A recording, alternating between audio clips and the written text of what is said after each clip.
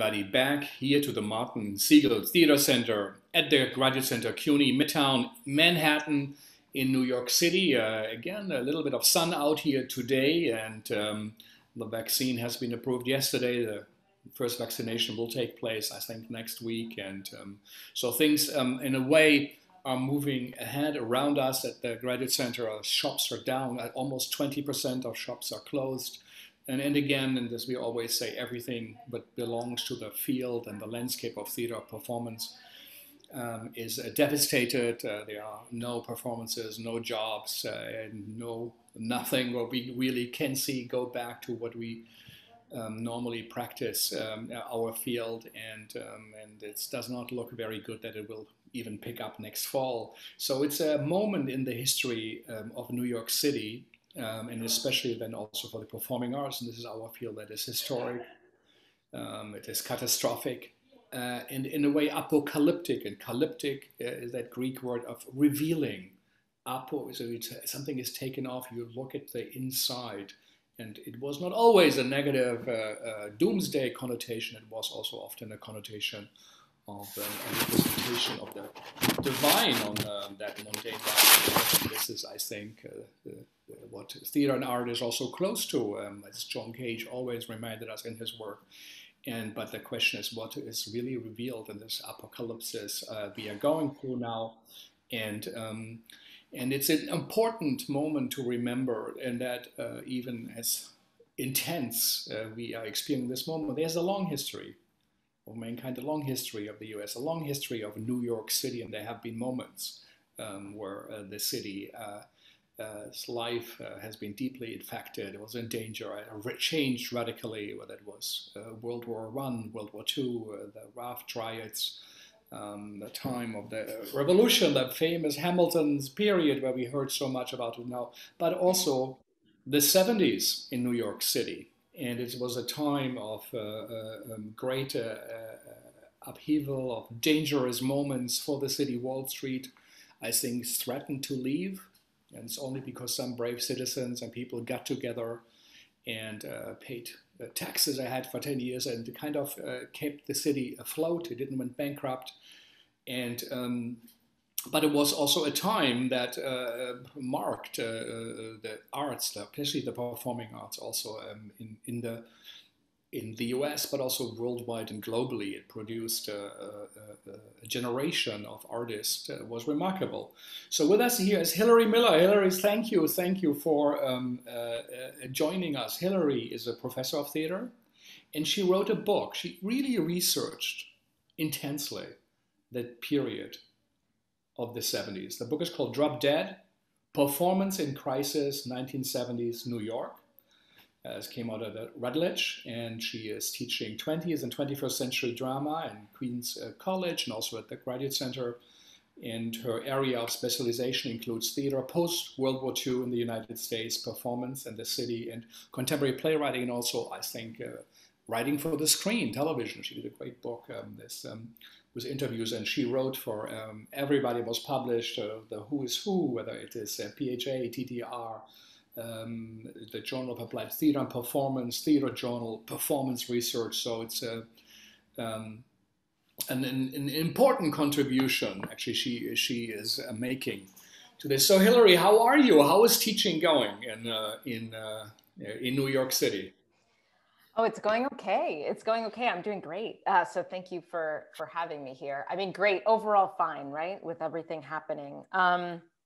Teaching's going good. I mean, I think that's one of the ways that I'm experiencing this whole time is through the teaching online. And I think, I mean, I teach at Queens College. So the chances that someone in one of my classes has been affected extremely closely by the disease, by the illness, is actually pretty high.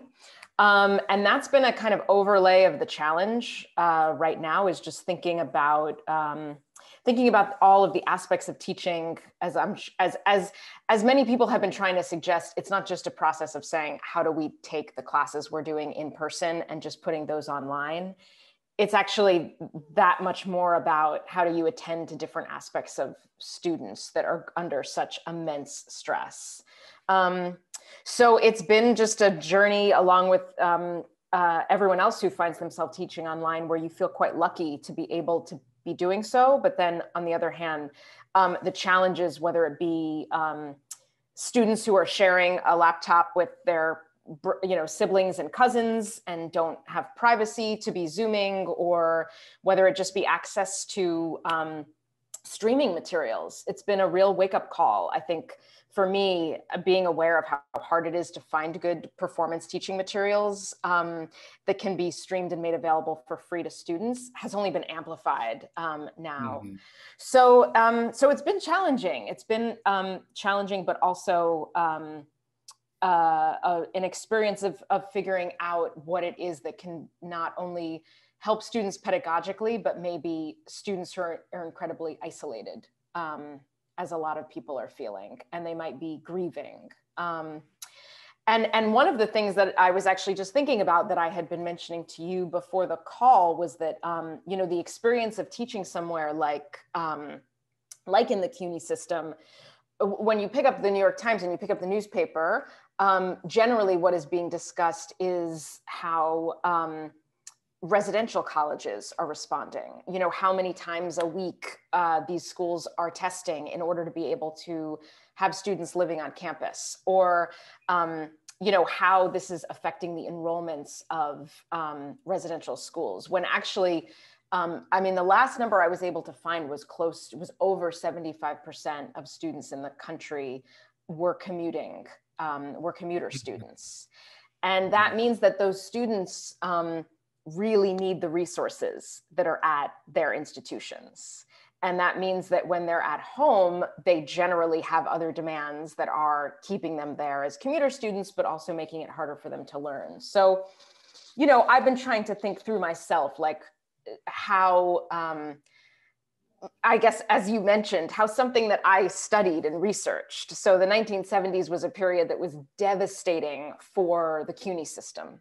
And it really it kind of ushered in a wave of austerity in the CUNY system specifically that we still live with, right, every day. So having studied that and having seen what it meant for public education, and in some ways how it kind of altered the conversation, so that essentially just not having the funds for public education became kind of the baseline even after the city recovered. It's pretty terrifying to be now in a system where the cuts are not small or vague or general. They're actually on the order of something that people are saying, if it happens in the worst case scenario, it would be a kind of loss to the system that we hadn't even seen before.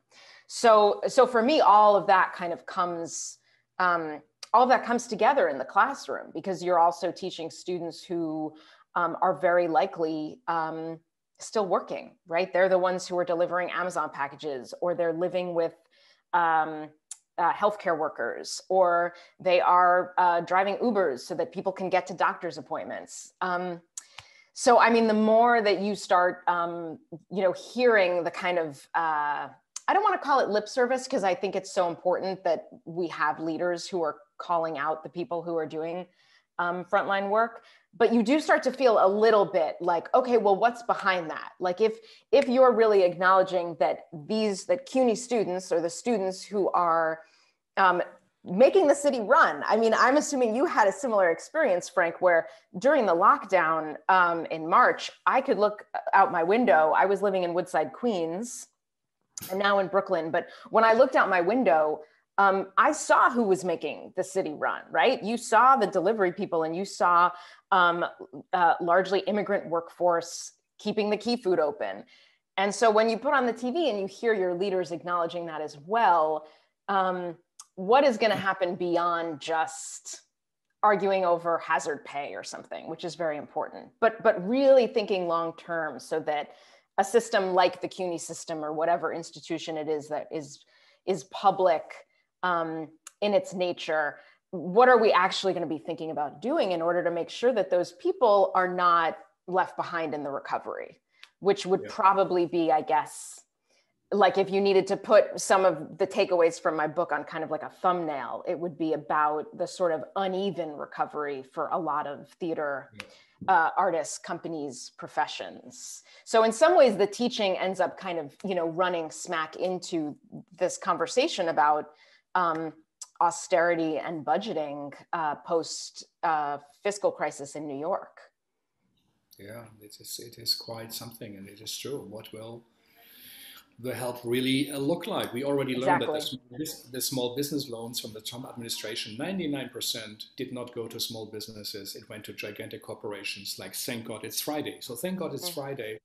It got more money from the Trump administration than CUNY colleges, CUNY colleges that serve 250,000 students, almost 80% of every first African-American, Latino, Asian-American student, first generation, go to these colleges. It's such a significant, important contribution. Also over 20 stages in New York City, bringing arts and culture to the neighborhoods.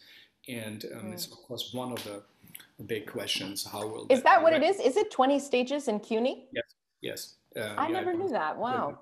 And we are working on this to also get back together, and also for our festival in 2022 to reactivate that. It's most of the largest conglomerate of theaters in the nation.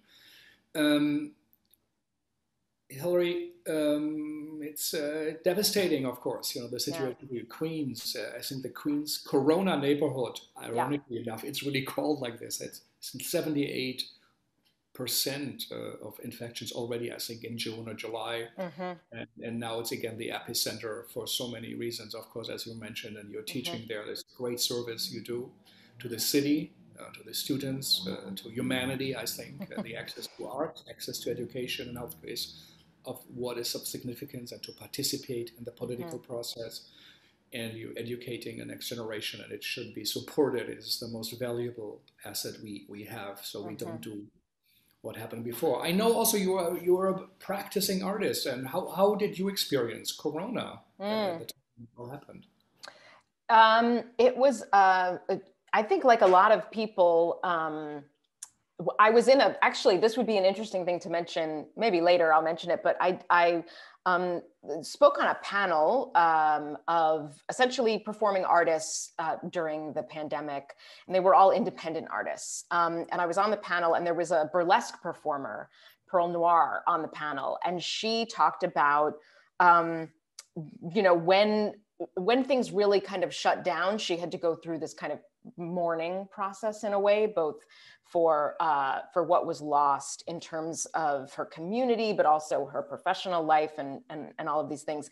And I feel like in some ways, the loss of life and everything that is happening around us, in some ways you become not quite numb, but it's hard to quite know where to categorize that. And for me, at the moment when everything was quite terrifying in March, there was a lot happening professionally that I just kind of had to shove aside. Like the book that you had mentioned, Playwrights on Television, was actually being released. I think the exact date was like March 6th, right? It was like the week of the lockdown. And I was upstate doing a play development workshop at a great arts center called Hubbard Hall. And they have a relationship with the Bushwick Star Theater, where it's a fairly new program where they bring up the Bushwick Star seasoned artists to Hubbard Hall in order to develop the work and essentially do a workshop. So I was in this tiny town of Cambridge, New York, and trying to develop this play called Preparedness, which is actually somewhat about this kind of sense of precarity in higher education. And my director, Chris Thor, a really fantastic director who's worked primarily in immersive theater, came up to the development site with me. And I remember, I will like never forget him walking in with a huge thing of Clorox wipes. His wife is a doctor, and he just kind of walked in and put them on the table. And at that, I sort of think of that as like a beginning moment, because my alert was not yet up, right? I think we were like washing hands more and things like that. And we actually we went out to dinner that week, and his wife had said, you guys have to, like you're in. And it was a really touch and go time. I mean, my wife is an actor who also teaches in the CUNY system. And so there was even though I was upstate, there was a big question of when are they going to cancel classes? It was that very, it felt like such a vulnerable moment, you know, where you realize that all of that your physical health is now in the hands of your leaders, not necessarily just federal, state, the people making decisions at your college, the people making decisions on the MTA. I mean, you're now looking at the people next to you saying, what decision did you make before you entered this cafe, right? It was like that very heightened moment where people didn't also quite know which precautions for sure to take. And the shelter in place hadn't been announced yet in New York. And while I was up there, it was just supposed to be for a week, but they made the decision to cancel the showing that was to be Saturday night. And then New York announced the lockdown. And the reason why I think that was also such a profound place to be at that moment was because it was such a small town that it was like a microcosm of what happens when you close down an arts center. It was like they made the decision to lock down, and then you could see how this tiny town, the restaurants, the people that would normally, everywhere that myself and my director would go, we weren't going.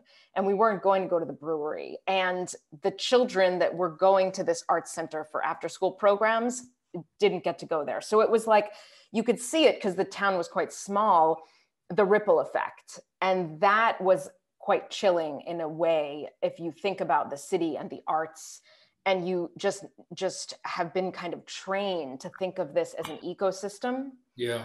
And you don't necessarily think of the arts as just an industry that stands alone. It was very clear to me from that moment that the way that ecosystem was kind of, I don't want to say shredded because it sounds too dramatic, but it did feel that something had been kind of, attenuated. Yeah. Yeah. And then, And I think, it's really one of those moments. I mean, I was there in Berlin when the wall opened up, I saw the World Trade Center in smokes up before the second building went down. And of course, we were there on this March, when the shutdown was implemented. I actually falsely warned 3 days earlier all my friends because I had heard from someone in Washington that this is going to happen. And everybody said, it's a joke, it's fine, it's fake news. And I felt bad, but I thought it's inevitable. But let's come to your book, Hillary. And I want our listeners to know, this is a very serious contribution Hillary made. And what we're going to talk about is very serious and of importance. And I think also of consequence.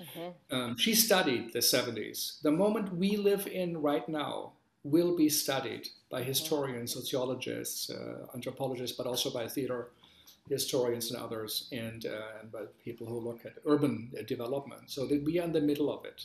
We actually are also part of it, part of change, where we can do something. So Hillary, in a way, I said before, was like a back to the future. So she is coming with us, something with some messages.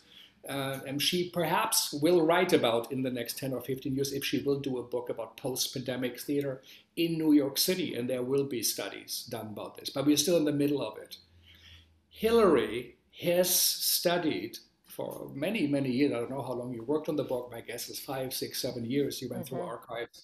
She looked at the greatest crisis in the cultural landscape, I think, at New York City experienced besides perhaps World War II. But we're still theaters were open and were working. But it's called the book Drop Dead Performance in Crisis, 1970, as I said. And it's a fascinating, I'm reading a little bit from the description, a fascinating and comprehensive exploration of how the city's financial crisis shaped theater and performance practices in that turbulent decade, but also beyond. New York City performance arts community suffered greatly from the severe reduction in grants in the mid-70s. And Hillary put together, skillfully and synthesized economics, urban planning, tourism, and immigration to create a map of the interconnected urban landscape and to contextualize the struggle for resources. And she looked at many theaters and professionals, Ellen Stewart, La Mama, Carol, Bovasso, Joe Papp from the public, and very, very closely. And she combined theater history and a very close history of productions. And it's a case study of companies, of productions, and as elements of the infrastructure of New York City. And she visited Broadway, off of Broadway, Coney Island, BAM, community theaters. And she really had a close look at what happened. And it says now, it's a lively account of the financial crisis and the resulting transformation of the performing arts community. A chronicle, and also kind of bearing witness to the choices that have been made that affect us to today. So I think it is a most serious subject we are talking about. I think everybody should listen to Hillary, what she looked at, what she found. So Hillary, tell us a bit about New York City in the 70s when it faced a moment like this. Yeah, it's a huge question. I think, I mean, one place to start is to look a little bit pre-70s, I guess, in the sense that the one thing that continually came out in my study is that it was a very reactionary period. And a lot of what is sort of appreciated and today celebrated about theater in New York in the 1960s, including something like the real flourishing of outdoor performance, for example. A lot of that was then curtailed by the 1970s fiscal crisis. And so what was the most, I think, startling for me, just because it hadn't necessarily been something that I had really thought about in terms of thinking of theater as a kind of public service in the city. I hadn't really thought so committedly before this book about how, when you read in the paper that because of the fiscal crisis, funds for, say, cleaning the beaches are cut, or if you read that funds for the Parks Department is cut, something like that, it's really hard to understand how that kind of cut then sort of filters to performing arts, but it does. And it's hard to sort of exactly conceptualize how things like cutting library hours then filter into theater performance, but it absolutely does. And it happens in more abstract ways because of the way that we just start to sort of almost expect less, right? We expect less free performance, or we expect less decentralized neighborhood performance. It just becomes almost like in the 70s, in some ways, the expectations became very tamped down of what sort of theater could be. And that is one of my bigger fears for right now, actually, is that I think that among the theaters, for example, that I looked at in the book, the ones that were the most successful in surviving the 1970s, and this is a generalization that I think can hold true, is that many of the more experimental, and that could have been politically experimental or formally experimental, theaters that had just been formed in the 1960s couldn't survive because it was grant money that they had been surviving on, or it was just, the way that that their theater tickets, couldn't sell as much, or it was the way that they lost the people who had been helping prop up their theater because they left the city, right? So those theaters were so much more vulnerable than the ones that were on city lands. And that was one of the biggest takeaways. Theater companies died. Theater companies. Absolutely. Oh, I mean, so many that it can't even be counted. I mean, we can think of the ones that died in the early 70s, and the bigger ones, but I mean, there were so many that couldn't survive. And that is actually, I have to say, one of the things that kind of makes my skin crawl right now is when you hear this rhetoric of, wealthy people will leave the city. And so for that reason, we can't make, let's say, changes to, the tax structure, for example.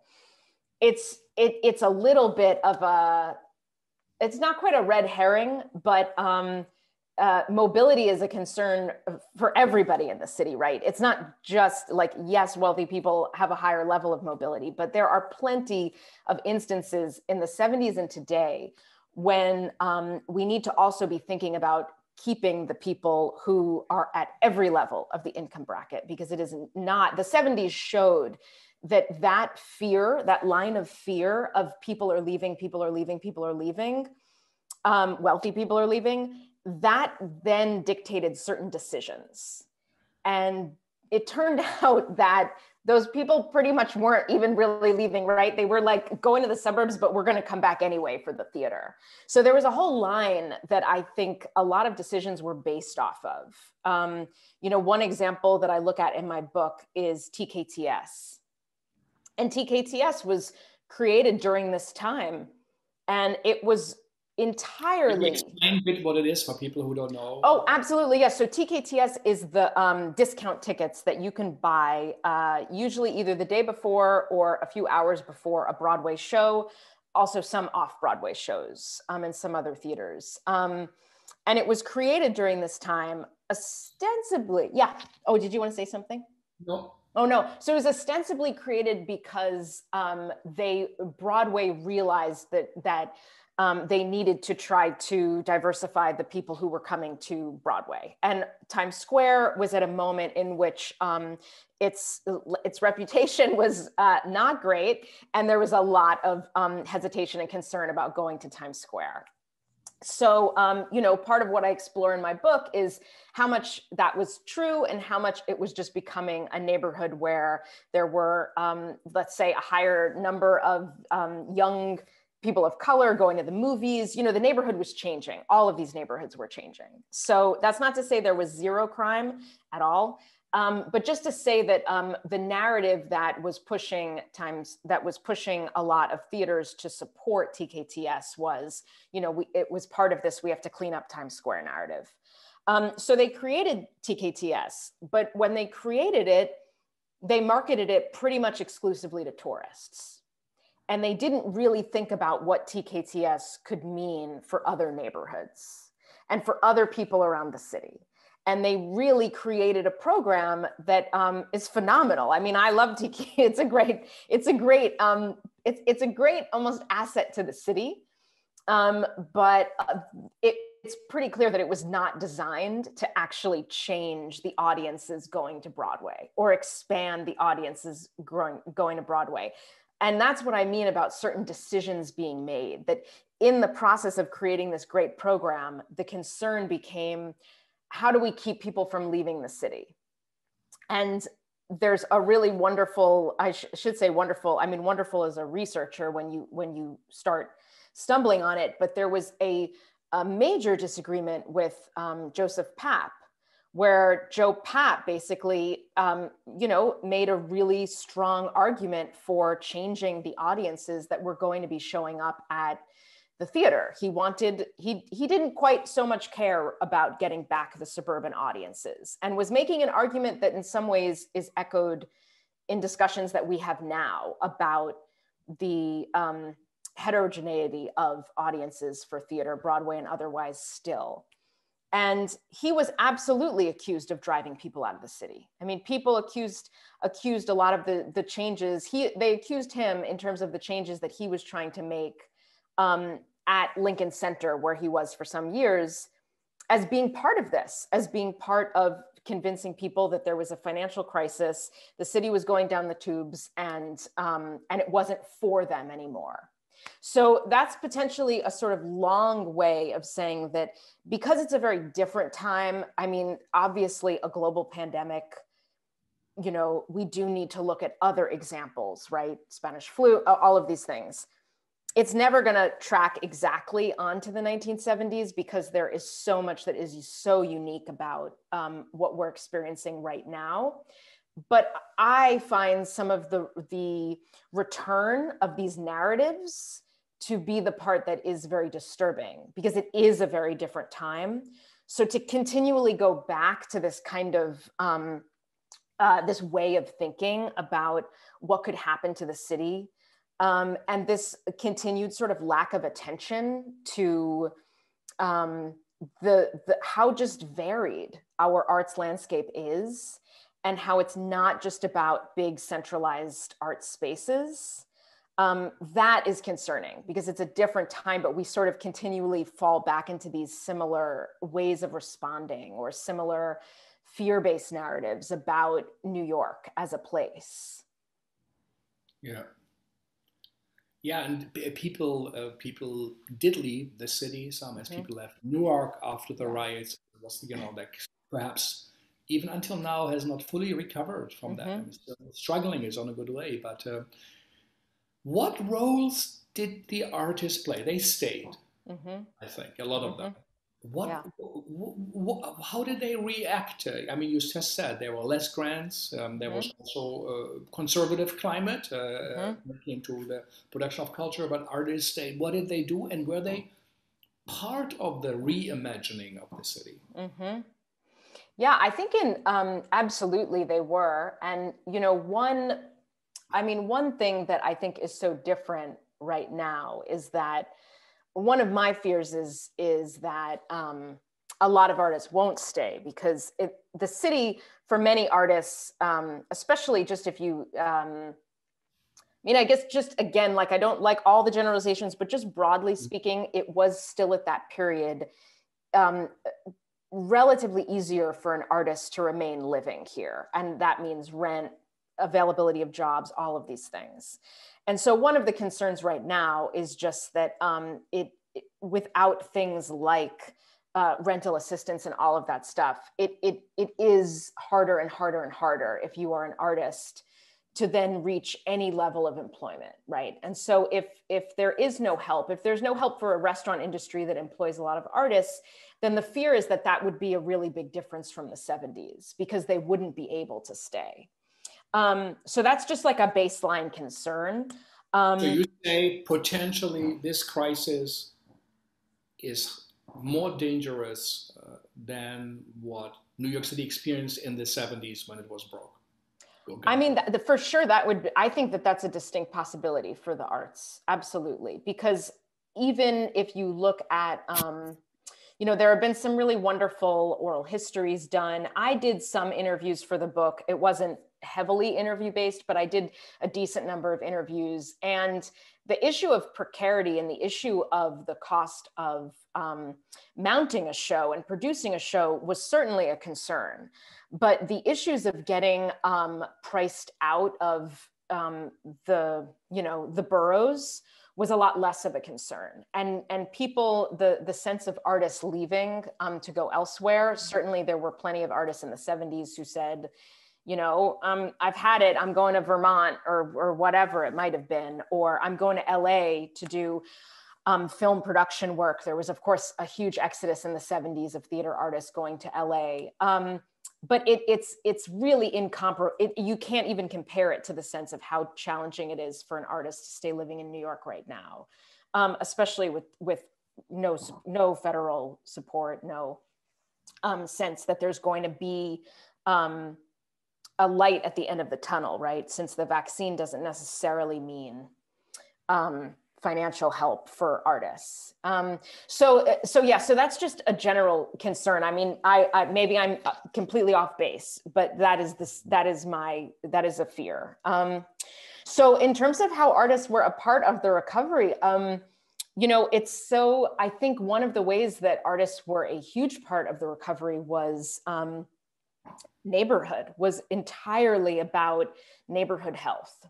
So for example, one of the great successes I think of the period, and I say successes, but in the book I look at sort of the complexity of how we evaluate it, but it would be BAM, it would be the Brooklyn Academy of Music as a kind of model for an organization that became a kind of I guess you could call it a stabilizer, in a sense, of a nexus of neighborhoods that were incredibly hard hit, right? You could look at everything from trash collection to movie theaters closing down. I mean, the neighborhoods around BAM were so hard hit by the fiscal crisis period.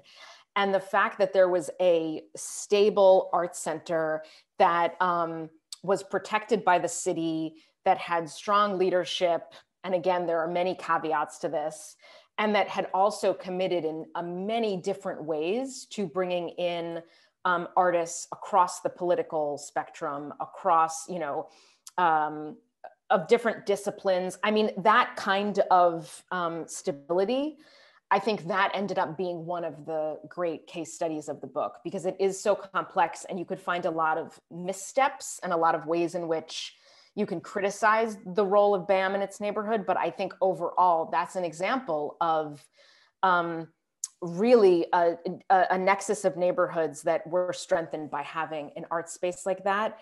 And whether they did this enough or not is one question, but BAM's method of kind of bringing in companies that could then stabilize those companies was also a great model.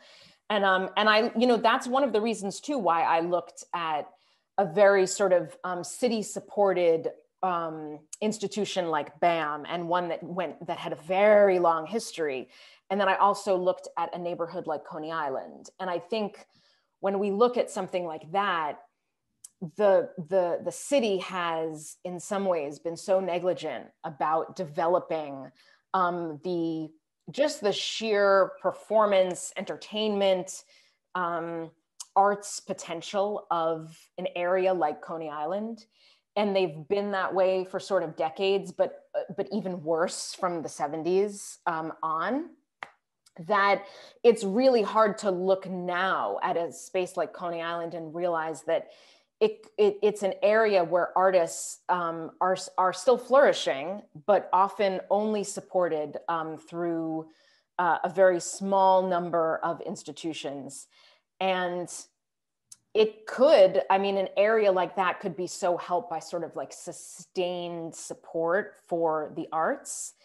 But I oftentimes in the 70s, the lesson that came was that there's something safer about going back to the same institutions, so that it almost like re-centralized an arts landscape that was becoming decentralized in the 1960s with all kinds of, you know, arguments for neighborhood control and community control. And then there's a fiscal crisis and all the belts are squeezed.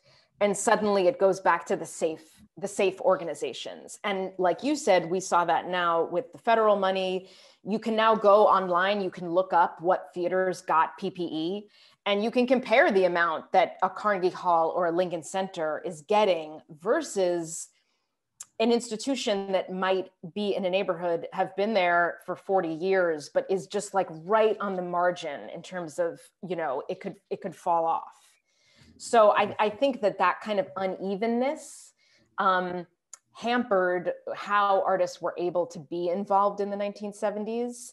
And in some of the best case scenarios, they were able to be very involved in this kind of neighborhood, I don't want to say revitalization, but sort of neighborhood stabilizing. And the question is sort of, what are the things that are going to be able to do that now and do that better?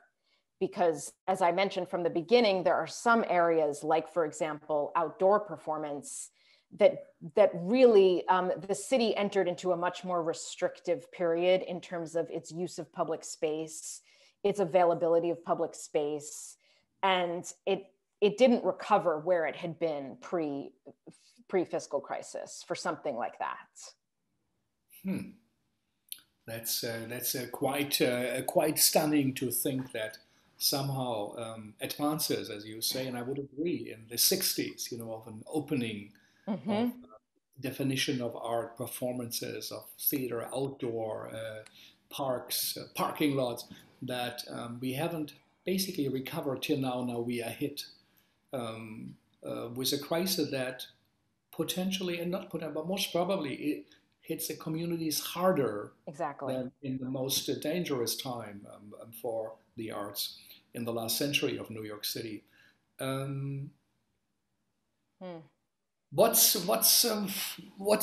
should people do? My guess is you follow a little bit also New York city policy, the commissioner for the arts. I mean, they are really trying also to help. They are implementing policies. The great Jimmy van Bremer, I think yesterday, also helped to get things done and to open things up. But what are they doing? Do you think that's right? Maybe you can give us a little overview, in case you know what the city is trying to do. Yeah, I try to. I mean, well, so this might be one very instructive thing from the 70s, because it's a program that hasn't been talked about quite a bit. I talk about it a little bit in my La Mama program, but there was something called CETA, C-E-T-A, and it's not as well known or popularly discussed as, like the New Deal arts program in the 1930s.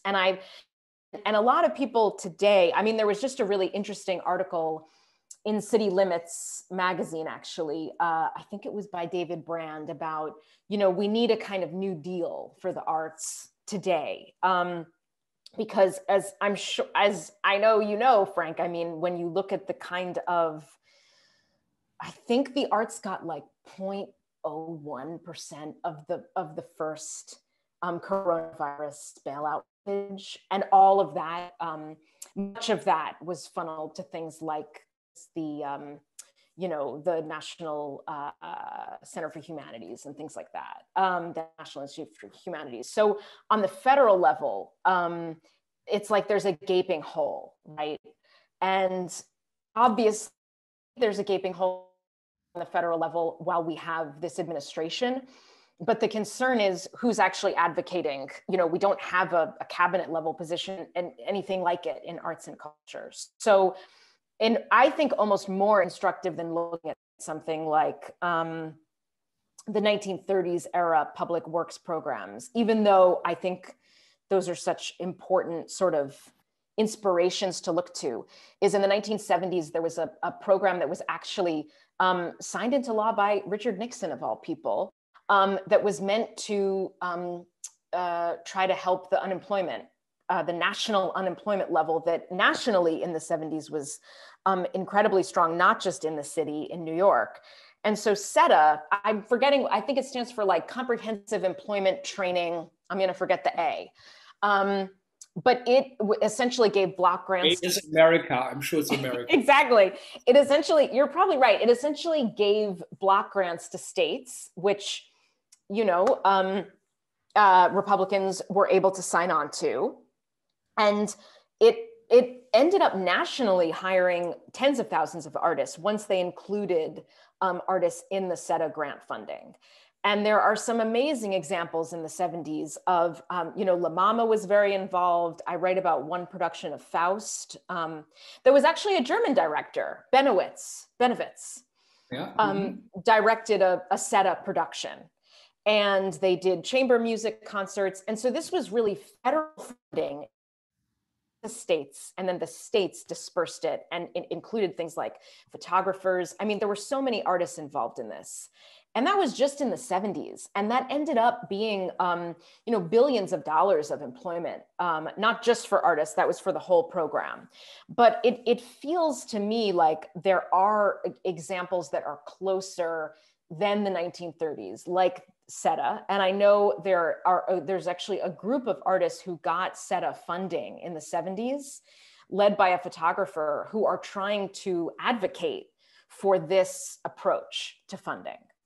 And I find that fascinating, because I think that the people who got direct funding from SETA in the 70s are in a really unique position to say, this worked, this is how it worked.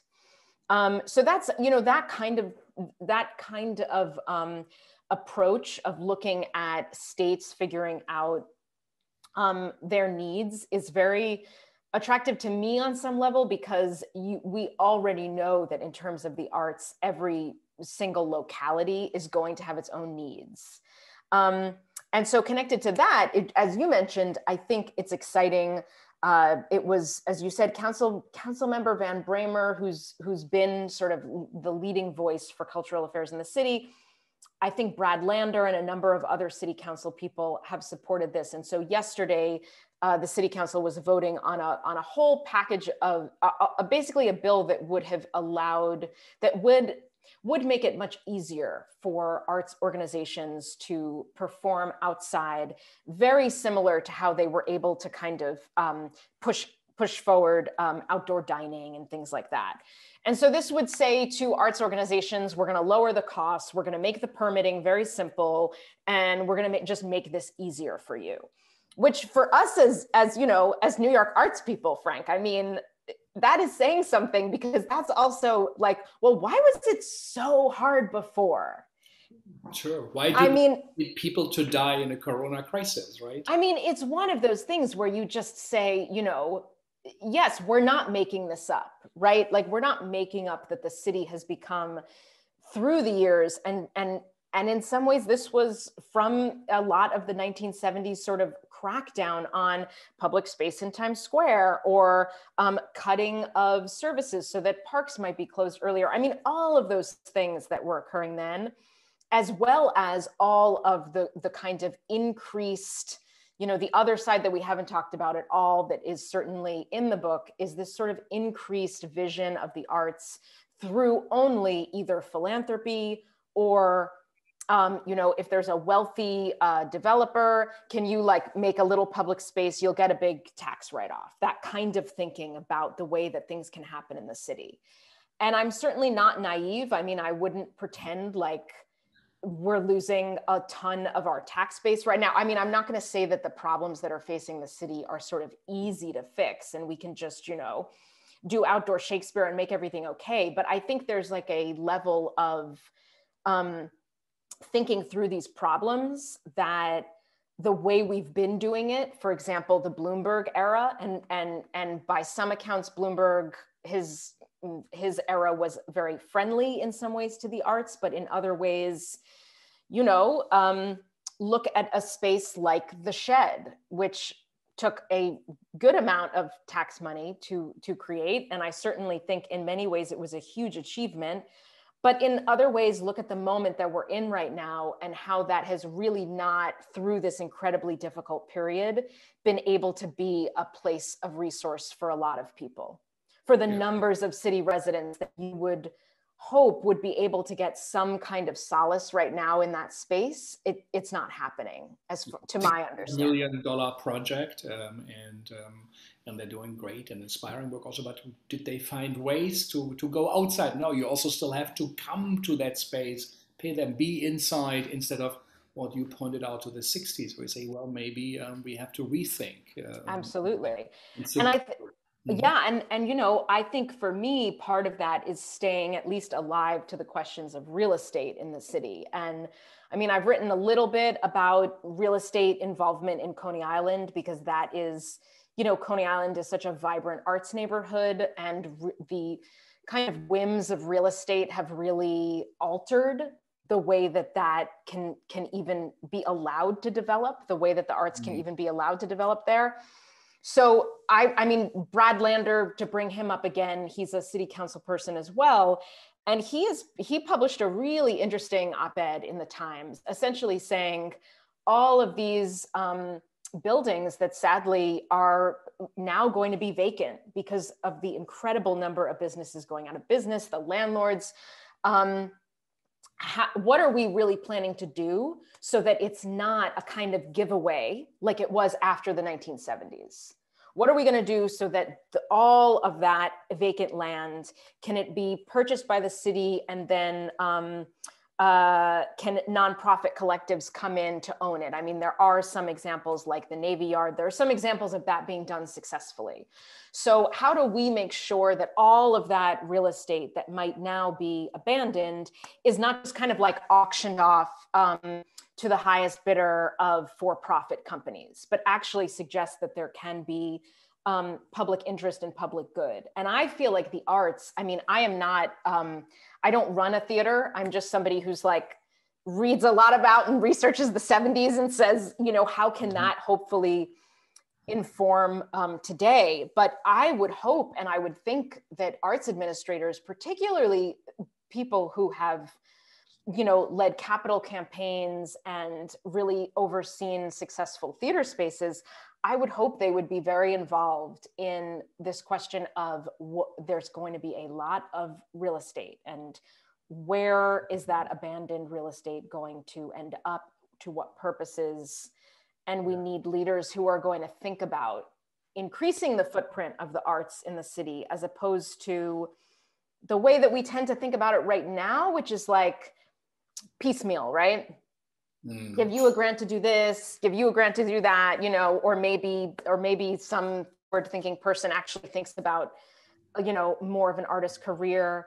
But I don't know, when I read articles like that, I think, yes, we need the housing advocates to come together with the arts advocates, because that's the only way that we're going to be making decisions about the space of the city that take all of this into account, you know? Yeah, I think you're right. I think a Bloomberg administration has done tremendous amount for the arts. There was complications in many other areas, but still it was a support. And I think Bloomberg understood that the metamorphosis of the city, which used to be a manufacturing city at the turn of the century, then it became in a way a banking city.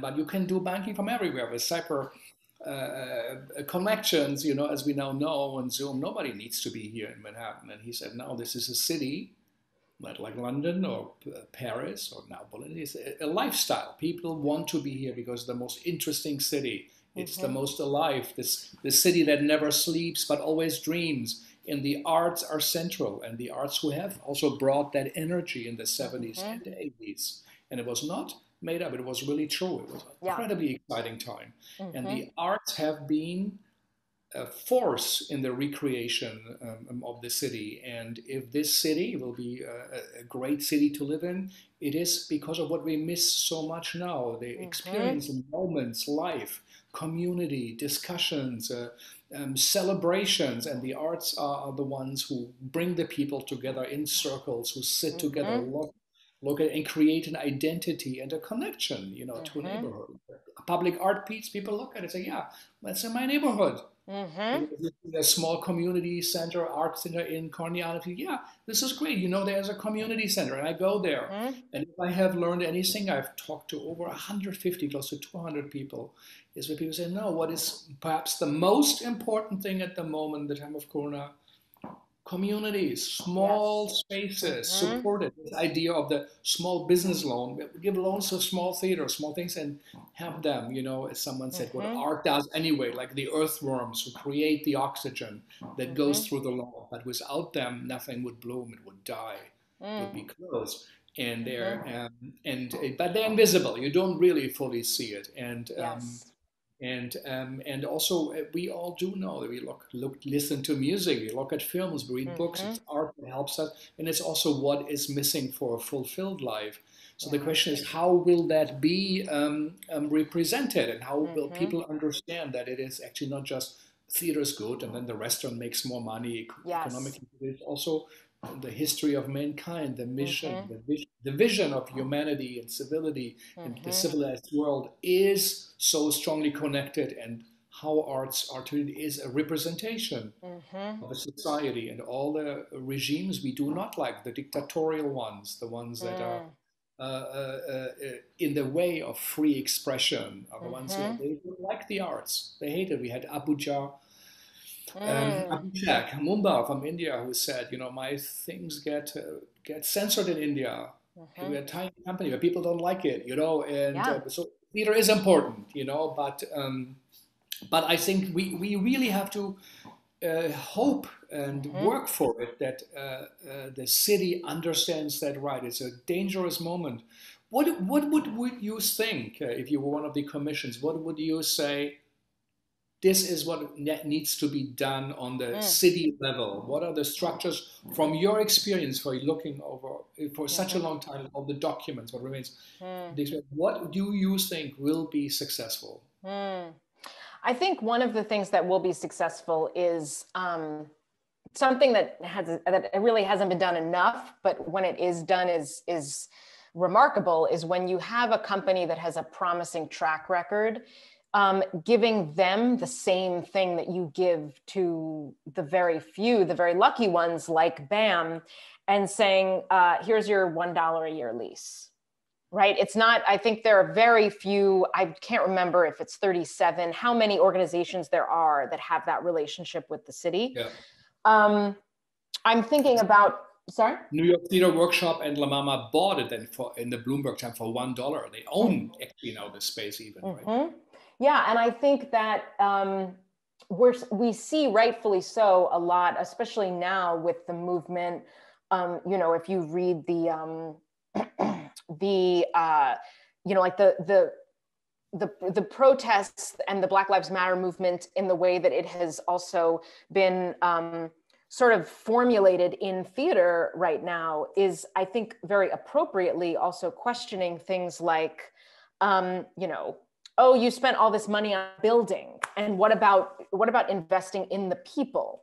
So if you can take that burden away from some theater organizations so that they don't need to spend X amount of their time and salary and all of this on trying to secure a building, I think you would see incredible results. And I'm talking about in every neighborhood, and not just saying, let's grow an arts street, but actually let's think about this in terms of outposts. And you know, one of the reasons why I say that is because one of the most incredible organizations in the 70s that I looked at called the Urban Arts Corps, which was led by Vinette Carroll.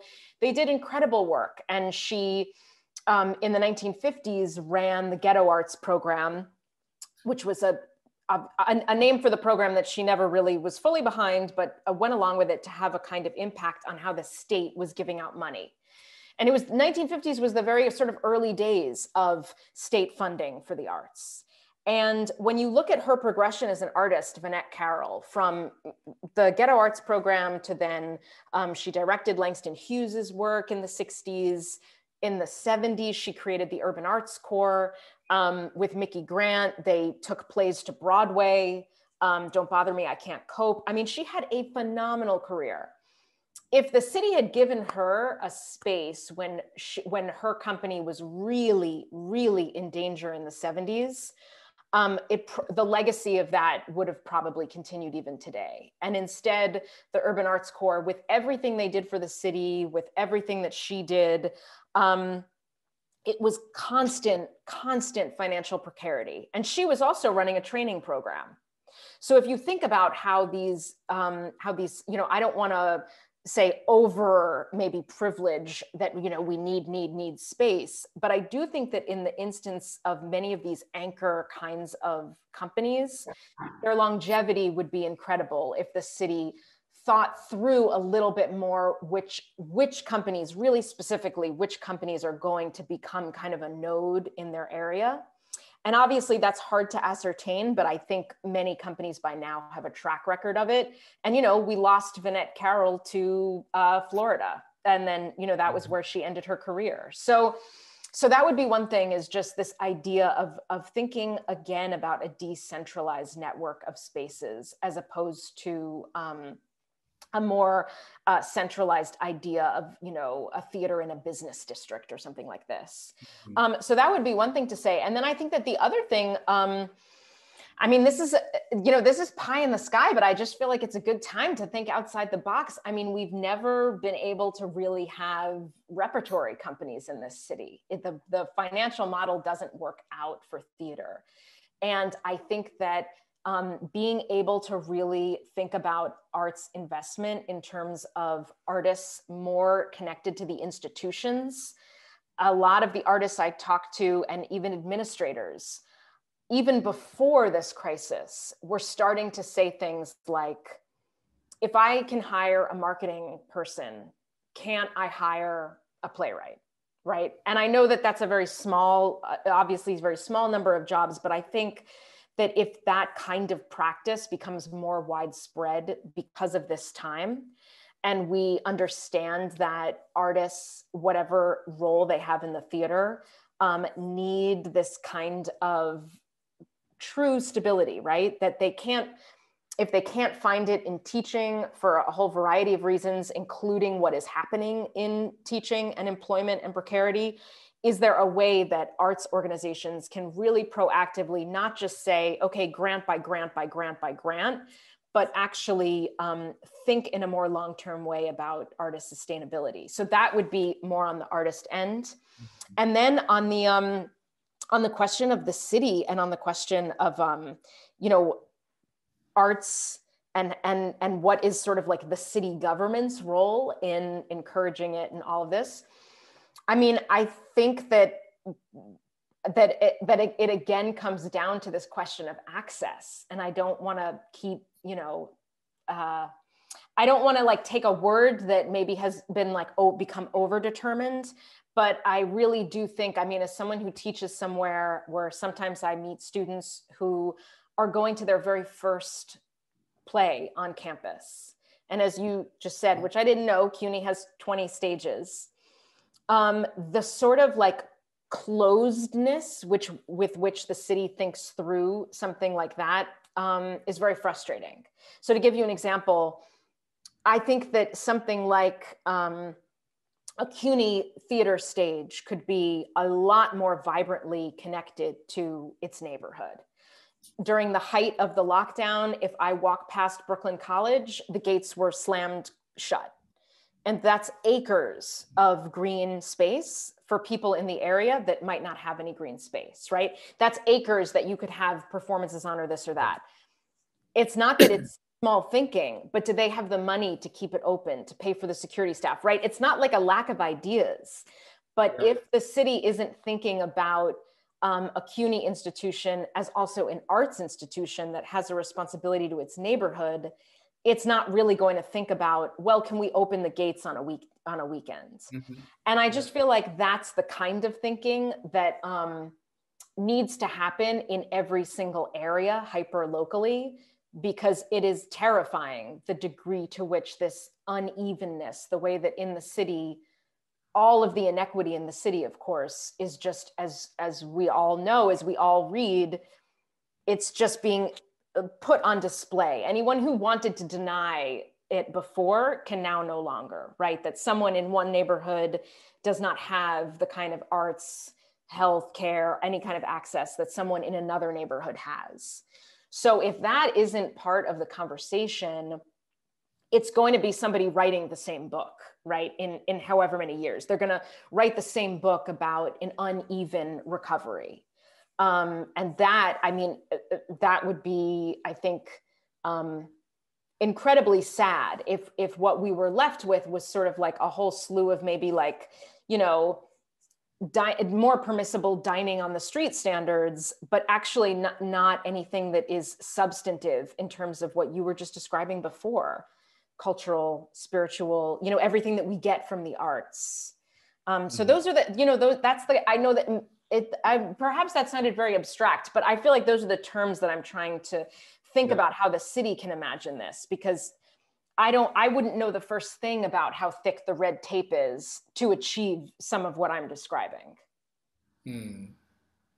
No, but I think it's very clear what you say. And it's not just as a statement, what you think, you have looked at it, you have studied it, you should be actually part of those city commissions to say, give ownership to the organization that are already out there, support them in that way, in a sustainable way, to have the real estate, especially if so much is empty now.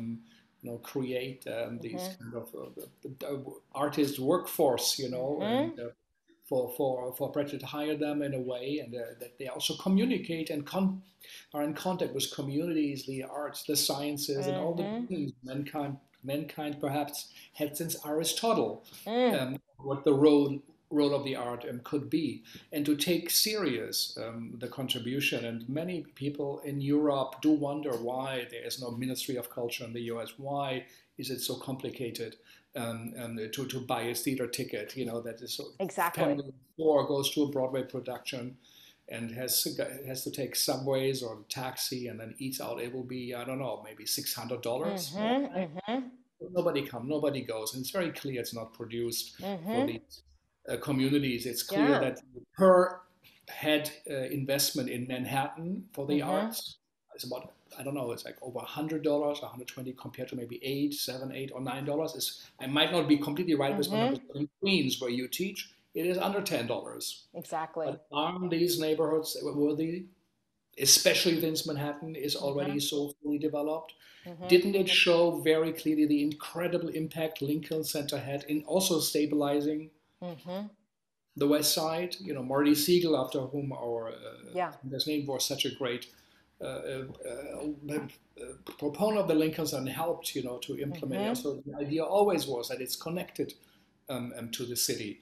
And I think we have to understand that this role can also play in Staten Island, even perhaps, the Times Critic might not go there now, but they will. It's interesting. The decentralized structures, like how it is in so many countries of the world, where you don't have just one city for America, one part of a neighborhood, the life will be richer. And there's an interesting conversation we had also with Florian Malzacker, a German curator who, as his witness, called Chantal Moufle. She's a political scientist from Belgium. She said, we have to realize there will never be an end of struggle. The leftist ideas that perhaps one day everybody comes to an agreement, and the workers and the labor, and the people who have the money and the states say, no, it will always be contradictory ideas. We have to get used to the fact it will not be solved.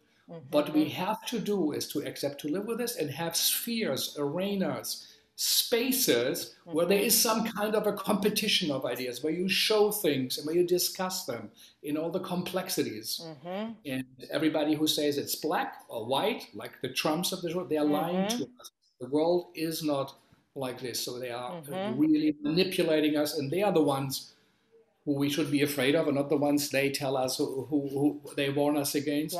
And the theater, music, dance, poetry actually is the space where everybody can come with an open mind, everybody's welcomed, and you have an arena, as she said, an agonism is the term coming out of theater, where you have a competition of ideas with some rules, but it's really people come and talk to each other and listen to each other and have a moment of a community. And we do not talk, as this becomes clearer and clearer on this election. It's going away. And she said, ultimately, if we do not accept the idea of that we will always have to, struggle, that democracy is always to come. It's not here yet. It will always be in the future. If we don't accept it, it will be a civil war, basically, because people will never agree. The scissor will open more and more. And that theater and culture, as it has shown the history of mankind, when it flourished, when it worked out, it helps us to connect.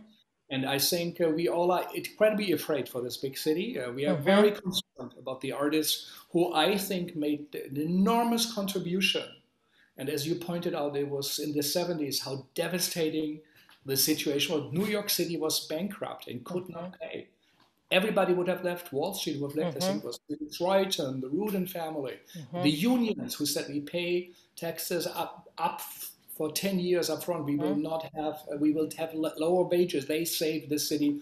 And the artists who got actually also till the mid 70s, if I understand right, also from your book, were supported in a good way. It was easier to get a grant as a female feminist filmmaker to make a 60-minute film. We showed them in the Segal often, out of the archives of Lincoln Center, that and it connected people. It worked, but it also perhaps is forgotten. And now we have to, I think, not only thank them for that incredible recovery the city made with the help of the artists, but now they are suffering the most. But they also have something in there that can save us. And I think we have to listen carefully, to what you said, because there will be books written and stuff. But right now is a time also for action. So anybody who listens now, really, this is a very serious moment. These are very serious evaluation that comes from you. As a question, as a really, really honest question, what do you think? What will happen? What's your prediction? Will this be 10 years of complications? Will it be the 60s? It's now 60 years ago, 70 years ago, and you say maybe yesterday they make it easier to do stuff in public places. It took 70 years to do that. But what do you think? Will there be? We talked about it this week. The Roaring '20s. Will people after World War I and the Spanish flu, where people went out and enjoyed life? Will we have that? Or do you think lessons that have not been learned are repeating itself? Someone said we have to study history because then we know we don't learn from history. So do you think, what do you really think? What will happen in New York? Oh gosh. I'll tell you why I'm pessimistic, and then I'll tell you why I'm optimistic. Maybe Okay. I think I'm feeling a little bit, I tend to get a little bit pessimistic because the conversations can feel very cyclical, right? So, for example, exactly what you were just saying about this continued disparity between how much money is spent in Queens on the arts versus, in Manhattan. That same debate was raging in the 70s. People were saying museums are not, fully representative of the diversity of the city, for example. There were protests. The borough president of Staten Island was saying, how dare we give so much money to the Brooklyn Academy of Music? Staten Island gets even less money per person for their arts. This was the argument in the 70s. So there can be something a little bit, that time is not exactly this time. Much is different. And yet when you start to hear that the terms of the debate haven't shifted because there hasn't really been a meaningful investment in changing those conditions, that can feel like that kind of researcher deja vu of like, will we just continually be, let's say, catering to the vision of a wealthy Manhattan urban center and sort of continually forgetting about this network of boroughs and how dynamic the city is and where people are actually living and the contributions of, let's say, immigrants. I mean, all of these things you're saying, why do we in this city continually sort of, I don't want to say forget, because I don't think it's forgetting, but the forces that are in favor of one vision are, again, winning out. And so I think that the concern is that we're not, I don't want to say not learning from it, but I think that the times that I'm pessimistic about what the future will look like is when it feels like we're back on our heels when we advocate for this. So for example, advocating for CUNY right now can be very challenging because the entire city is hurting so massively. Yeah. And if somebody said to me, well, the New York City health and hospital system, it has essentially kept this, us from entering healthcare a full-blown, we're already in a crisis, but helped us, from entering it even deeper. And plenty of people in New York City health and hospitals would say, well, we deserve that money too, right? So everything is always about this kind of like competition for public resources, and the forces that want to make that seem like, oh, well, but there's this tiny pie and, everybody needs to cut it up. Those voices are often feel as though they are sort of in that upper hand position. So I think that sometimes that can be quite frustrating because it feels as though we're not operating. I mean, you just mentioned this kind of sense of needing somewhere and the space where we all kind of battle out these ideas. There can oftentimes feel as though, well, we're just not operating on even a shared value system. And I don't mean that in a conservative way, but I more mean that as every person in the city should recognize that supporting CUNY is as important as blank, right? Something like that. I don't know. Yeah.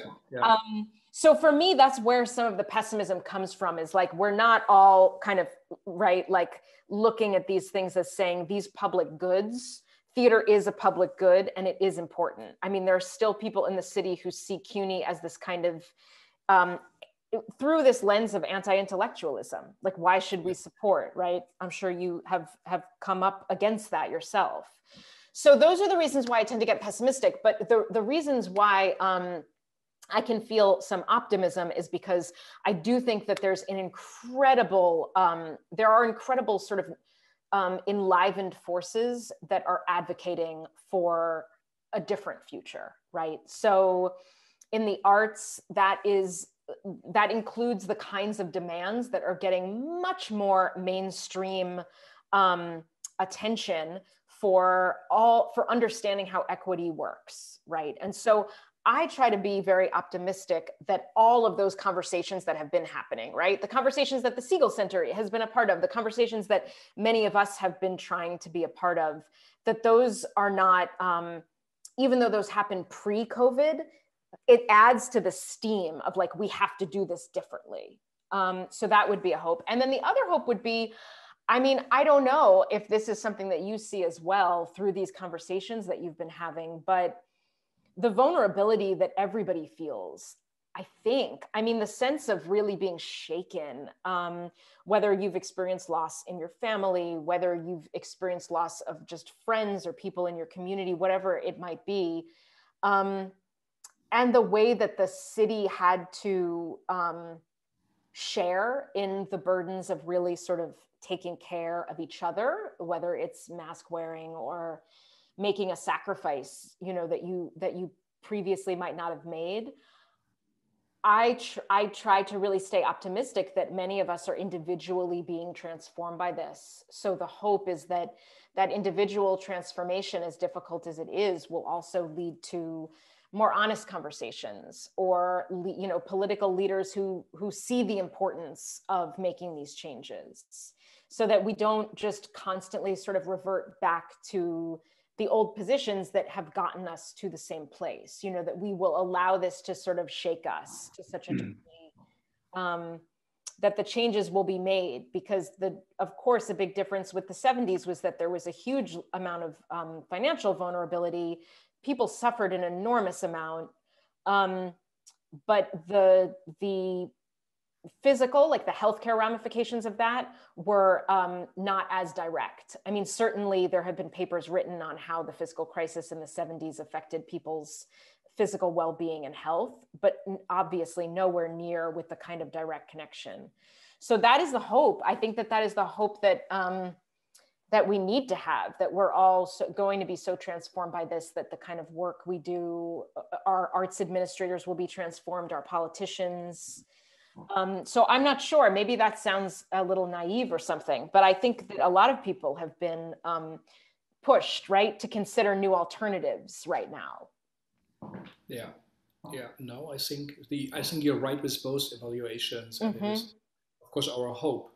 Yeah. That the later part will also take place. And I think someone said there's a difference between optimism and hope. Optimism is kind of a vague feeling, but hope is you actively work for it. Yes. You do something for it. And actually, you can do something. You're part of it. We are no longer subject to the Greek gods or to our fate is decided. No, we are participants. This is the great promise of democracy.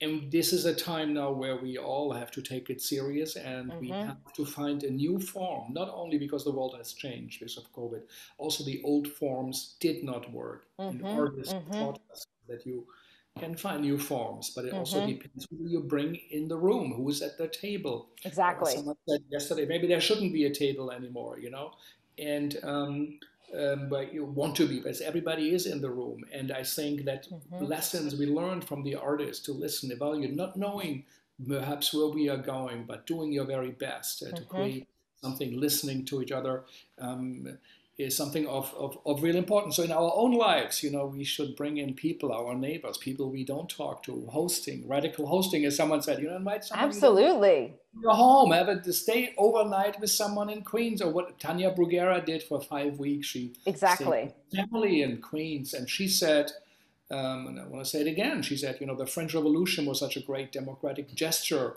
but somehow we all still go to look at the castles of Versailles, and we are impressed by it. In a way, often theaters or museums or these kind of, you know, institutional cathedrals, she said, we should go to the houses of people, to the parks, to the public spaces.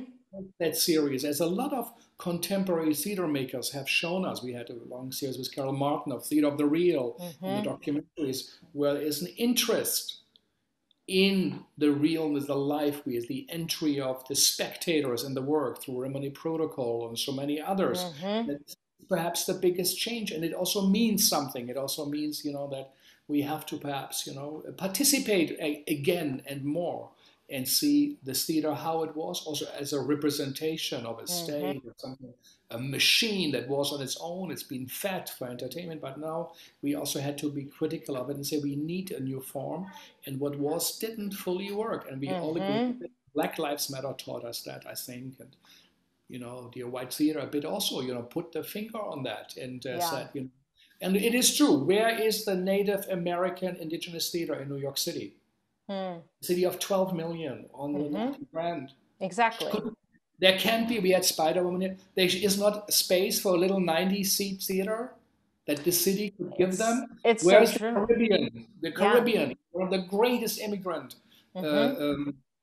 communities. We did a festival a year ago, and we had, from Haiti and Guadeloupe and Martinique, and then everywhere else. It was the first festival, if we understood right, in the history of theater, not even in France, where different countries from the Caribbean came together and Playwrights talked and showed their place. How can that be? And some of them are very interesting. Good theater, but they don't have the support. They don't have even theater schools. So where's that representation of all the people that live? Where do we see them on the stage? Where do we hear their stories? And everywhere. And I think there's something great to discover in those spaces that are. And Vallejo yesterday said, let's look at the open things that are there, and if things, won't work, we will never perhaps define Broadway, but I think we might take importance away. We say we show theater, we show work and performances. They are perhaps more interesting. They are smaller, closer, but they touch us. And as you said, in our vulnerability, perhaps it also gave us antennas to be in these sensible spaces and to perhaps understand that the world has changed and it's not so bad if it's different than it used to be. Perhaps it's more real. And I think theater can do that, but it's a difficult moment. And I think your research, and about that moment, the 70s is so important, and the lessons. I think you should write an op-ed for the New York Times. You should really put that out to your theater recommendation. It's an important contribution because right now we do not know where it's going. Also, people make decisions, need help, and also this is where university can come in. It's for the good of the city, the CUNY system. So this is an important conversation. I wish we had them every day of the week, and we could go on for much, much, much longer, but I think it did highlight. Thank you. Yeah, thank you. It's so useful to sort of step back a little bit and try to put all of this together, right? Especially now with so many demands on our time. It's nice to just sit down and think about, you read an article one day and then you think, where does that fit in, right? So this is great. So thank you for that. Often we are in houses and we are in the rooms and we think we are living in the moment, but then someone built the house. There are structures. Sometimes they are hundreds of years old, where someone put the window and the door, and what it was has already been decided. Exactly. And the same invisible structures govern, our cultural policies also. And we have to, I think, in this calyptic way, in the revealing, they're out there right now. We see them, and it's up to us to really change them. And you're part of that, and your work focusing on that, which also I think is very encouraging. That scholars said, I'm not writing about the playwright or about this, director. Let's look at the structure of a city, the impact the arts had, how it was connected, how it also helped to change it. I like that in your research, that also the arts played a vital role, to connect people, make them at home in the city, and make them stay and make the city what it is. So, and it's a big house theater, as Hans Lehmann said. There's Broadway, off-Broadway, off performances, films, poetry. There's a big space, and it's nothing, as you said, against more or less for the others, but we have to know that it's a big house, and we have to honor all the rooms, and there's a lot of work to do, and also everybody who lives in it. The majority of inhabitants of New York City are no longer white. We are actually the minority, but where is that shown? And the movement is so right, the largest civil rights movement in the history of the United States, this Black Lives Matter, and all that, also ask us to change. And Vallejo yesterday voiced a bit his disappointment also with the New York theater, say, what are they doing? As you said, why are things closed? Why do you say, our stages are closed, so we can't do anything? But don't you have some kind of a budget? Or can you get somebody, can you hire artists? Can they do something like he does with his foundation? So it's so many questions. I agree. I think that's a question everybody's asking themselves too. The theaters that you loved going to, what is happening between you and that theater now? Was that an actual connection, or was it more about what happened to be there then, and how much are these institutions rooted?